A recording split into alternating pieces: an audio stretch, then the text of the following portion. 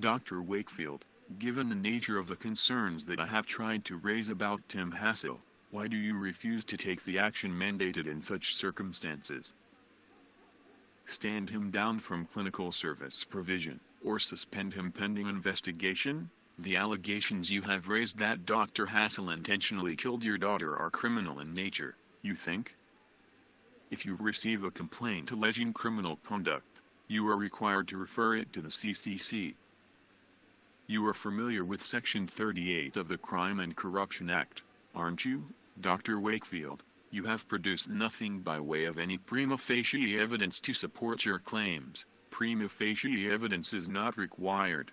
The standard is a reasonable suspicion, and it's not that I have not tried to present evidence.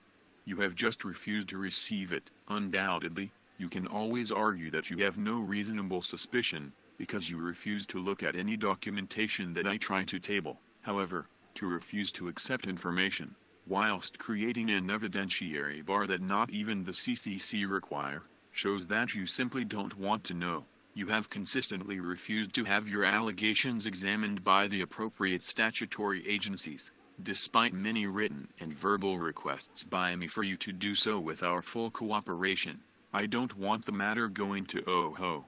Its job is to bury health complaints.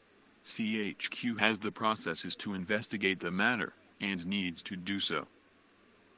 And your offers of full cooperation are just for show, Dr. Wakefield. You know it, and so do I. We will not be standing down a respected clinician without prima facie evidence of wrongdoing. It's like I'm speaking another language.